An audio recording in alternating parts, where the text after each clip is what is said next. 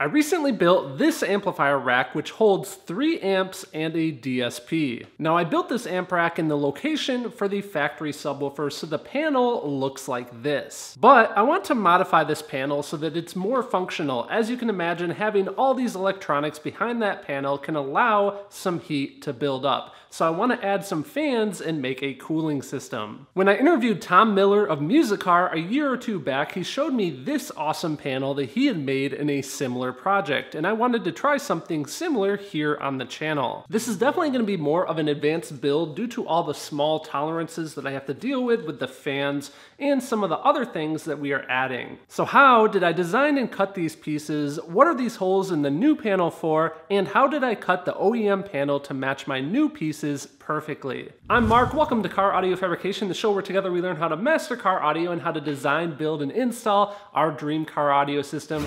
Without further ado, let's design, build, and install. To get things underway, I've removed the panel out of the vehicle. The only thing you guys missed here is panels like this are often heat staked in, and this is what a heat stake kind of looks like.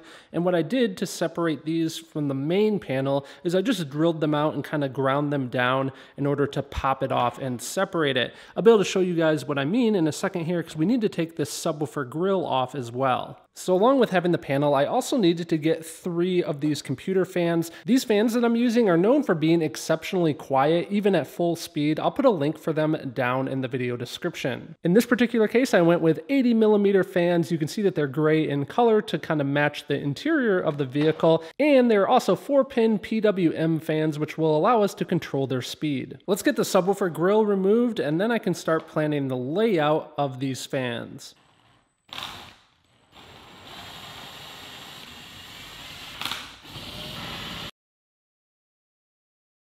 So I've got this dinky little subwoofer grill removed now. The next thing I need to do is I want to take this carpet off just because I'm going to need to reupholster this anyhow, and it's going to make it easier to make my cuts like I need to once I transition this over to the router. So let's go ahead and carefully peel this away.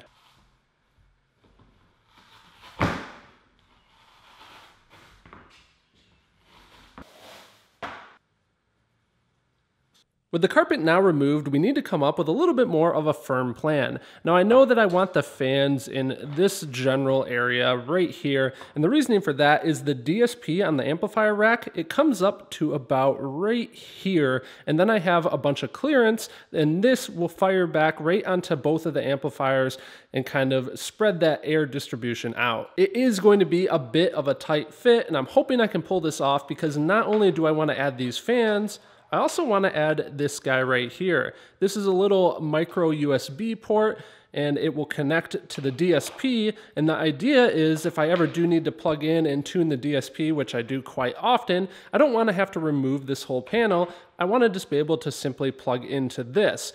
But we don't want this showing because, you know, it's just kind of ugly. We want to hide this behind a small little panel too, so we got to come up with a plan. I did sketch a bit of a design here. I know that I want my insert to kind of match the overall shape of this. I definitely want this line here to be kind of parallel to that curve. I know that we're gonna have holes for 3 fans. I know that I wanna use a portion of the plastic to fill the rest of this subwoofer hole here, and probably as part of a mounting platform, I'm going to drill some holes in this and have some screws come in from the backside tapped into that plastic. And I know that I also want a little access cover for this like I talked about, so this is my rough sketch. Let's come up with a more firm engineered design. Guys, I'm really excited to check this out. I've spent a couple of hours designing this, and here is what I came up with. So let's get rid of a few of the pieces so I can explain this. First of all, we have the base, and you can see this extension here. That is to fill up the subwoofer hole, and I didn't mention this yet, and I'm sure that it's going to come up. Why didn't I just use one big fan the size of the subwoofer? In my opinion, I think that would look kind of tacky. I just like the way that this looks a lot better, and I like the idea of using the 3 fans kind of in a line here. So this part of the plate will fill up that hole. It also has some holes in the plate so that I can can use a mechanical fastener to attach this to the OEM panel. If we zoom in here, you can see that I have this whole location that will allow for that mini USB port. I'm also incorporating a really cool design idea here that I saw on a SEMA build that was done by Jeremy Carlson of Avant-Garde Design. I turned on a couple of other pieces to explain this. What this hole right here where the mouse is will do is I'm going to have a small little cover panel in here that's of course going to cover that USB port.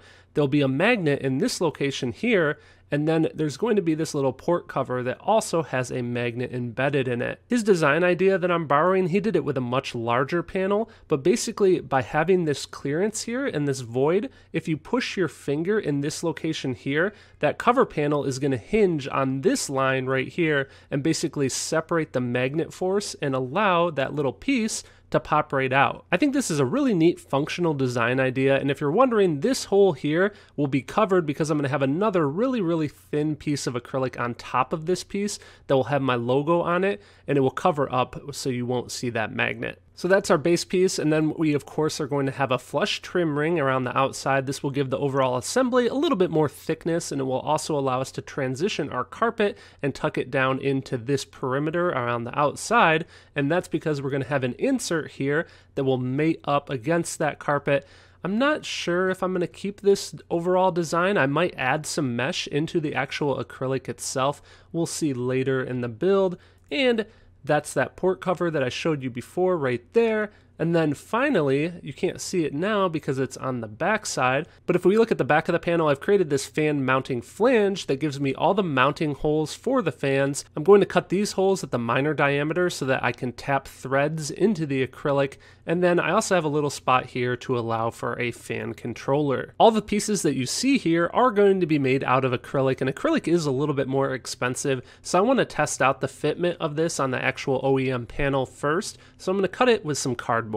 Definitely looks like the round part here is going to match up nicely with that factory subwoofer grill hole. That way we can drill through those tabs and drill and tap into this on the back side. Another good thing to check here, I want to make sure that my little USB mounting flange lines up with the mounting holes, which it does. That looks good. That'll fit well.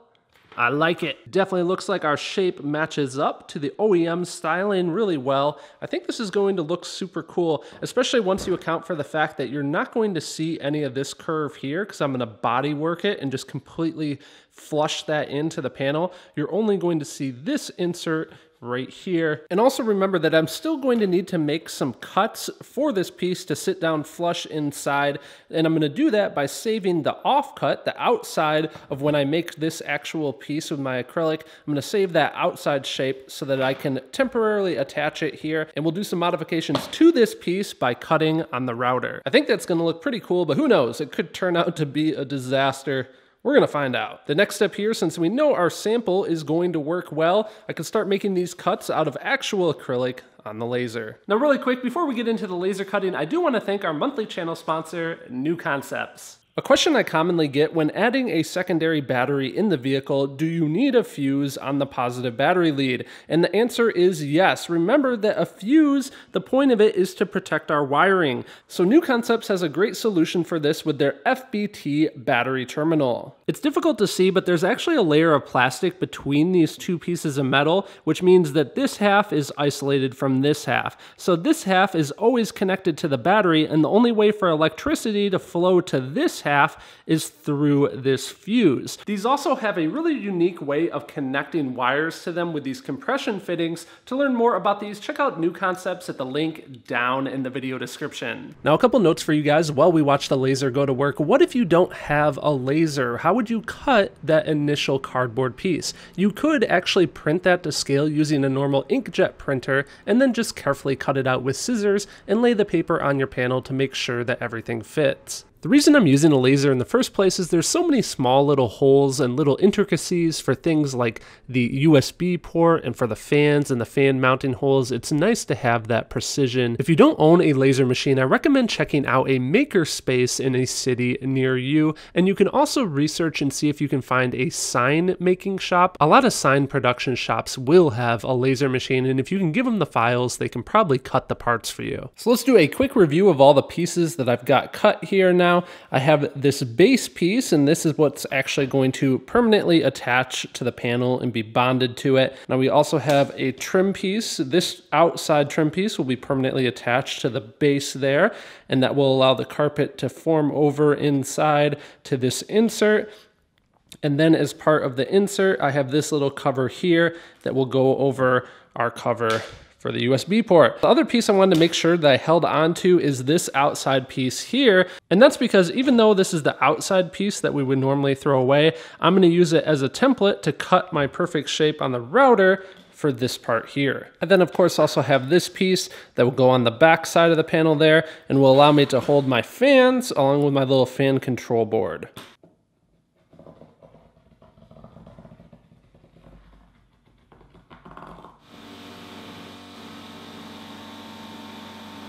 I now have this cut out rough cut. In other words, I left a little bit of material so that we can clean it up on the router. And in the meantime, this did have a bunch of these carpet fuzzies kind of still attached to it. So I took some sandpaper and just lightly went along the panel, which allowed the carpet to kind of bunch up into these little worms that I then removed and pulled away. Now, because we are using carpet to ultimately finish this panel, I'm not too worried about this hot melt glue that is left on from the factory because you're never going to see that through the carpet. If I was going to use something like a vinyl type material, it would show through, so I would need to figure out a way to somehow remove this from the panel, but I want to keep this OEM looking anyhow, so carpet it is. So I know that I want to drill and tap some holes so that I can use machine screws, so rather than wasting time drilling, I just accounted for that drill hole size while I was cutting this on the laser, and now I can just add the threads using this tap. I'm going to use some black 832 by 3/8 inch long machine screws. These fit perfectly on these fans. It'll allow me to go through. So then I just gotta tap it with this tap right here.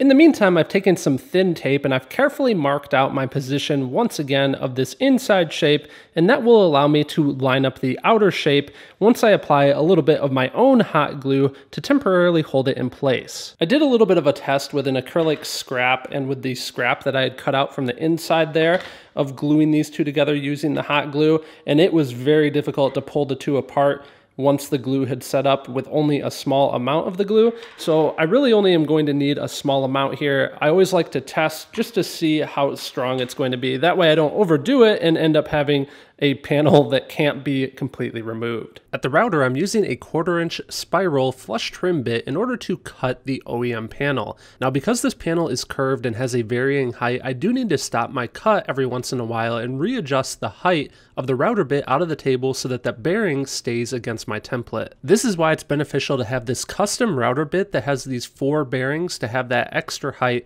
Don't forget that I'll have a link to it along with all the other tools and materials listed down in the video description. Now that the OEM panel is cut, you can see that my piece that fits inside fits really nice, like a perfect puzzle piece, matches up with that outside profile. And the reason this is going to become important is when we go to adhere these two different pieces together, we don't really want a huge gap between that we have to bridge with adhesive, and it will be better for our body filler process when we go to fill the edges. So now I need to get my template removed here.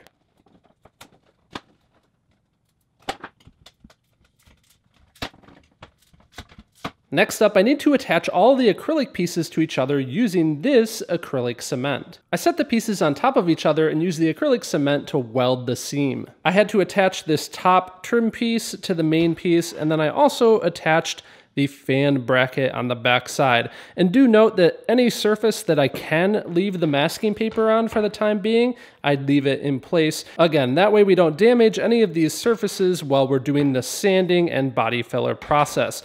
So the next step is I need to attach this full assembly to my OEM piece. And before I do that, I want to rough up the edges of our acrylic along with the edges of our factory panel. Now that I have everything good and roughed up, when I go to bond these two together, the adhesive will get a good bite. Finally, in the meantime, you can see that I've added a few mechanical fasteners through the locations where it made sense in order to hold this panel to this panel in place while I do the glue process, and that's coming up next. So in the next video, along with picking the perfect adhesive to bond these two together, we're going to need to do some bodywork process to smooth everything out, and we're going to need to do the upholstery process to wrap this in carpet. And in case you didn't catch it, I did make this inside piece out of clear.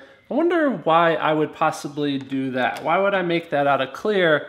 You guys have any ideas? A special thanks to New Concepts for sponsoring this video. Learn more about the FBT battery terminal at the link down in the video description. And a special thanks to Lonnie, Ali, William, Marcos, Jerry, and the rest of the Patreon membership team. A big thanks to all these guys for making these videos possible. As always, my friends, thank you guys for watching, and I hope to see you in the next video.